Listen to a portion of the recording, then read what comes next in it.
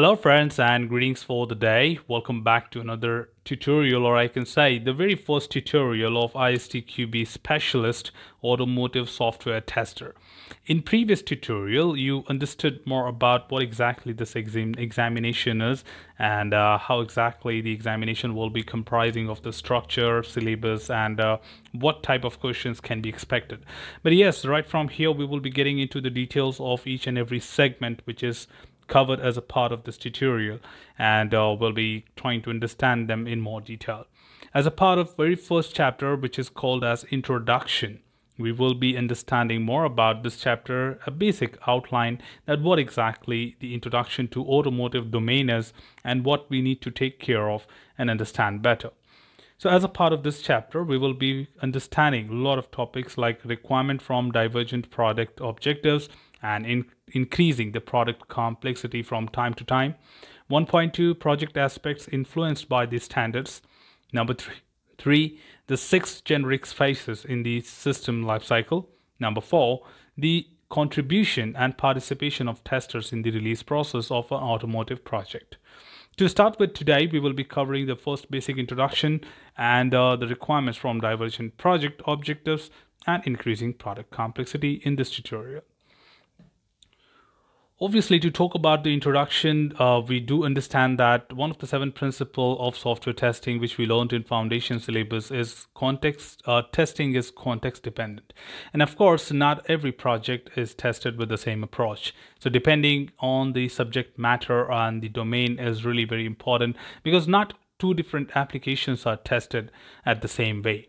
So we have different strategies, different approaches to be applied at any point of time in order to the understanding of the domain, and they might require different intentions to test the application, and they also have different effects in terms of finding the quality of the product. So automotive is just not the same way how you work with a common project, which could be a banking application, healthcare application, or aviation software, or probably any other safety critical devices. It has its own set of standards which we need to actually understand and follow, and which generally goes with the electrical and electronic development process, which is completely unique about making such automobile devices and probably the applications behind that. So yes, in one hand, when you talk about the divergent objective, the increasing complexity and high pressure for innovation leads, that is basically a special challenges, because automotives are something which people adopt as a part of luxury in their life, and they want it to be as per their needs. So we have been understanding right from the beginning when we started working with testing that testing is all about making sure that customer needs are met. But here your customers are variant, different customers, and every customer may have their own specific need in order to understand that, okay, I don't want this car to be like this. Though it is a car, but I want to feature something which allows me to do that. Probably having a dashboard which has multiple indicators, or having a connectivity with my cell phone, synchronizing my Google Maps, my contacts, and a lot many other things, right? So yes, this is what we are trying to understand from the point of the basic domain learning, that this domain is something which is very specific to every individual customer. And at the end of the day, if you don't meet the expectations of the customer, you are not fulfilling a quality product to them. All right, you're not delivering something which a customer may need and may not be happy with your variants of the automobile which you'll be creating, and maybe they will switch to another organization. So not only that, of course, we will be trying to understand all such sort of things which might be creating a lot of variant and increasing the complexity, but at the same time the team strives to deliver the same thing with least cost possible at the earliest time with the highest quality of the product. And that's what we will understand in the next topic of this tutorial. As a part of this particular segment, the requirements from divergent project objectives. We have not only just a different project, but yes, we do have different objectives within each project, because automobile is something which have different number of customers and with different intentions and expectations from the automobile, and increasing the product complexity simultaneously. Because for a particular model of a car, you may have a number of variants, because people might say, I don't want this, or I want this. So you cannot just create a static model and say that I've got only this option.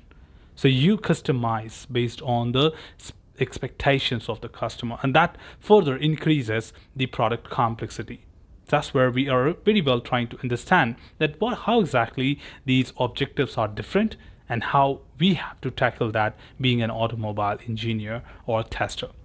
So car makers and suppliers keep launching new car models more frequently as in the past. So that's one of the study which says that initially we had just limited models of different organizations or different automobile or companies, and now we are having more models released every year in order to meet a different set of expectations and under increasing cost pressure. Because at the same time, if you increase the cost to do the same, people might find that the automobiles industries are getting expensive and it's difficult to afford.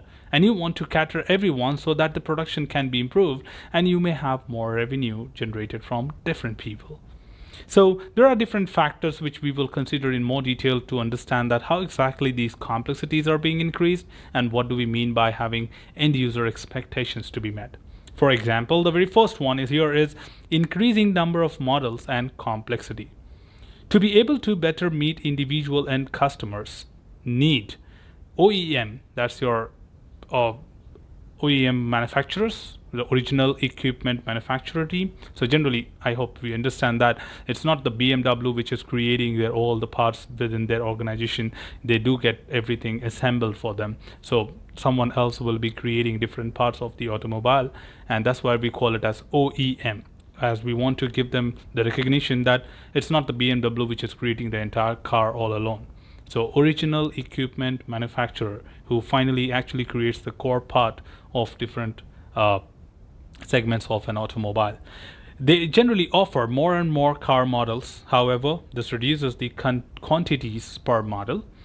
To cover the resulting increase in development and production cost, producers develop several models as varieties of common platform, and development of a platform, however, is far more complex than the development of a single model because of the need to keep control over the many possible variations. I think we were just talking about the same thing when it comes to the independent user expectations. You can create different models with different variants of the same company, and you may have a number of features being differently deployed in different variants because people have different expectations from the automobile industry.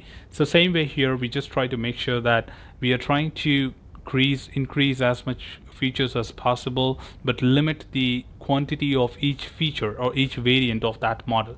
So though we have different models, but each model has different variants within that. So you might have sunroof, so that should be possible. You may have automated sensors. AI concept is coming these days, so you need to make sure that all these are met from time to time. Another important aspect to understand is from the requirement point of view is increasing the range of functionality. People are looking for more functionalities in your automobile, feeling like you're just at home. So people are so technocrat these days. When you get used to your cell phones or get used to your smartphones, smart TV, and a lot of AI concepts like have Alexa, Siri, and a lot of things. So we just want to make sure that the same thing is being considered in your automobile as well, and the ease of access is further enhanced.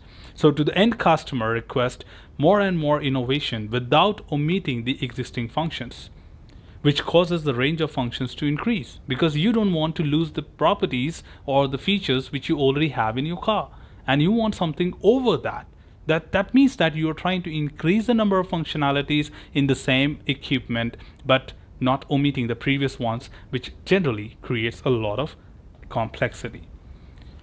Additionally, when you talk about the increasing number of configurations, again, configuration is another important parameter of this. The end customer wants to adjust his car model to his individual wishes. So it must be possible to do that. It must be possible in order to move the windows to this color, or probably like instead of having my tinting being done, I want a configuration which turns the color of the screen. So you do have power sensors.